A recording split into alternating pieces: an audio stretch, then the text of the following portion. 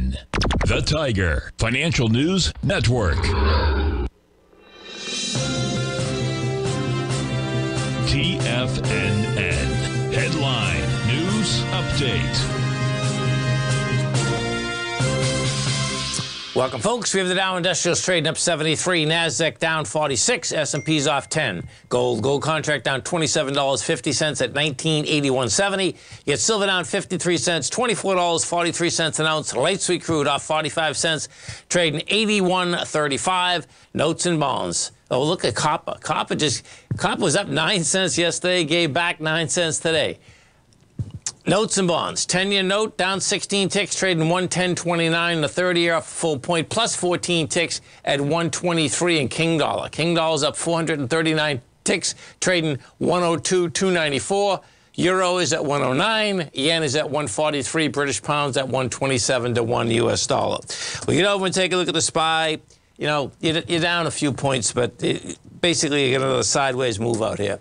We take a look at it. The SPY is trading off a buck. That's a sideways move. You get light volume, 38 million shares traded out here. We go to the Qs. It's going to be the same type of setup inside the Qs. Yeah, it's almost like the Qs have already rejected 380 or 383. They have. So this is going to be like a rejection of lower price on the Qs. It's going to have lighter volume. So that high is still where it wants to go. Now gold, this is going to get intriguing because gold is testing the lows of last Thursday.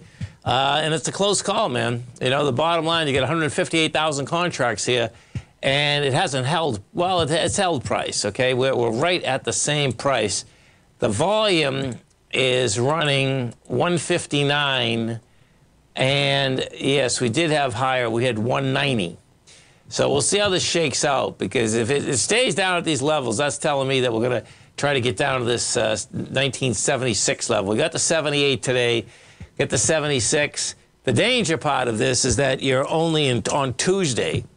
And then if we go over to the dollar, this dollar wants that highest swing point, man. That's how this is shaking out.